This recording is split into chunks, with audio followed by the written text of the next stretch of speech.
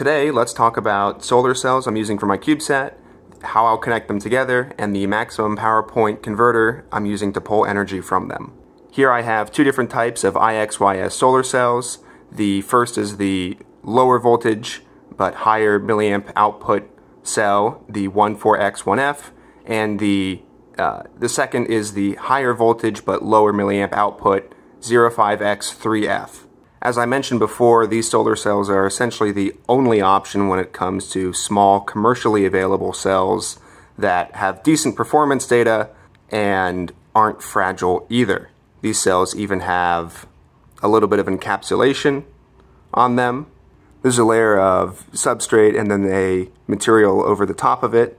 I've done some super basic testing and I've been able to get about 20 milliwatts out of this higher voltage cell under a slightly overcast day, and I'm going to test more under a clearer sky just to see if I can actually get 30 milliwatts out of these cells. So how do I get useful power out of these solar cells?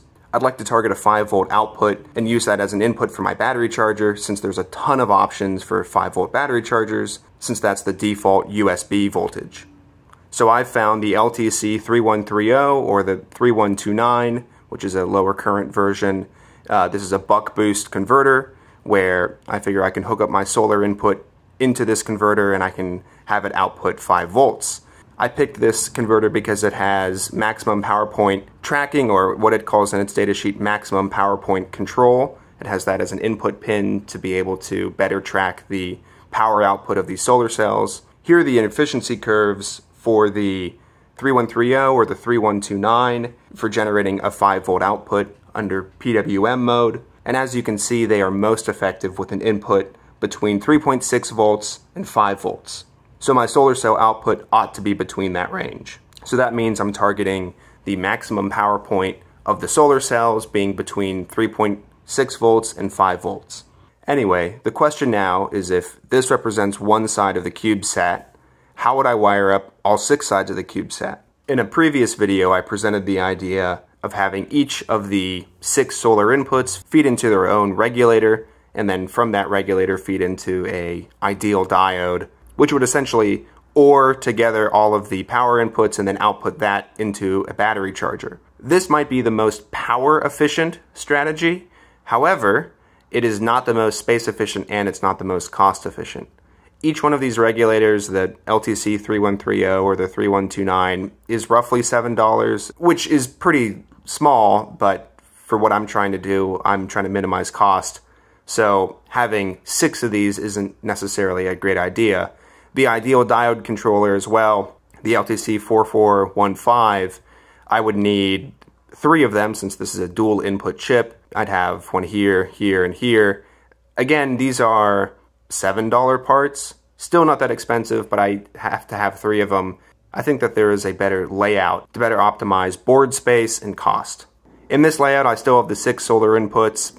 However, they're all feeding into these reverse current blocking diodes, or just Schottky diodes, and then they are all connected in parallel, and then they go into just one regulator. Notice in this that the ideal diodes are out of the picture. I don't need those anymore. Since I'm just using low forward voltage Schottky diodes to OR together all of the solar cells. Then I only need one LTC 3130 to convert the solar cell input into a consistent 5-volt output for the battery charger. The reason I can connect these solar cells in parallel, and the reason why, although it is simpler, it results in a lower overall power efficiency, is based on the IV curve of these solar cells. What I have drawn here is just a basic amps versus volts graph of different curves of a solar cell under different varying light conditions, where you can see it's outputting the most amps and the most volts under the highest light condition, and under less light it's outputting less. If the CubeSat is in the sun, 3 sides of the CubeSat would likely be incident to the sun. So for this example, let's say side 1, 2, and 3 are all exposed to the sun. However, they're not exposed to the sun all at the same level, just based on how the CubeSat could be tilted. One side's facing it more than the other 2. So let's say side 1 is getting the most light and it has this curve up here. Side 2 is this one, and side 3 is this curve. And for the sake of example, let's say that we are extracting the maximum amount of power from solar side 1, and its voltage is this. And if all these solar cells are connected together in parallel, the highest voltage from side 1 will fix the voltage for the other two sides. So if we trace this down, we can see that side 2 would be performing down here, where it is actually outputting less amperage than what its maximum power point could be. And tracing it down for side 3, you can see that it'd be outputting much fewer amps than its maximum power point. So we end up losing some efficiency because we have these diodes, but it makes it much simpler, and that's what I'm going for right now. As I said before, the LTC3130 or the 3129 has maximum power point control or maximum power point tracking capability, and it does that, if we look at the IV curve again, it does that using a set voltage.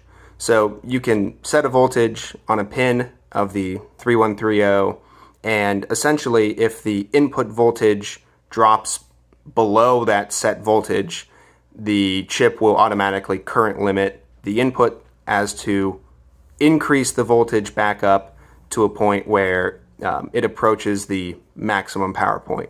So I think there's a trick with setting this voltage where you don't actually want to set it at the maximum power point. You want to set it a little bit to the left of the maximum power point, because if the solar cell ends up producing more power than you currently need, that's okay. The voltage will float higher or over to the right, and there won't actually be any current limiting. It's only when you're under load when you really need to care about the current limit.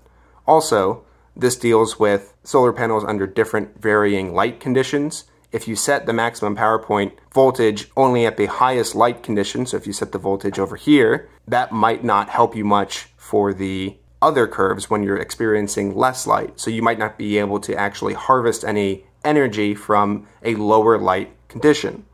The disadvantage of the LTC3130 is that it doesn't provide a more advanced maximum power point tracking or control algorithm, where a better algorithm would scan the entire range of inputs to actually find the maximum amount of power that a given solar cell input could generate. That's the more advanced feature that I would have liked to had. However, I couldn't quite find something that I wanted. I found some chips that did that scanning, however they were explicitly battery chargers. This LTC3130, this chip, it isn't a battery charger, it just creates a voltage output, which I really like, because then I can use a separate battery charger that has more of the functions that I want. Also, the chips I found with the better maximum power point tracking algorithm, they were explicitly for a higher voltage input, which in theory I could do, but I decided not to at this time. Anyway, that's all I have for now. I think I'm going to continue testing with these solar cells and see how they perform. Hopefully they live up to their 30 milliwatt expectations, but I think they're going to make a good, cheap, basic solar cell for my CubeSat. Thanks for watching.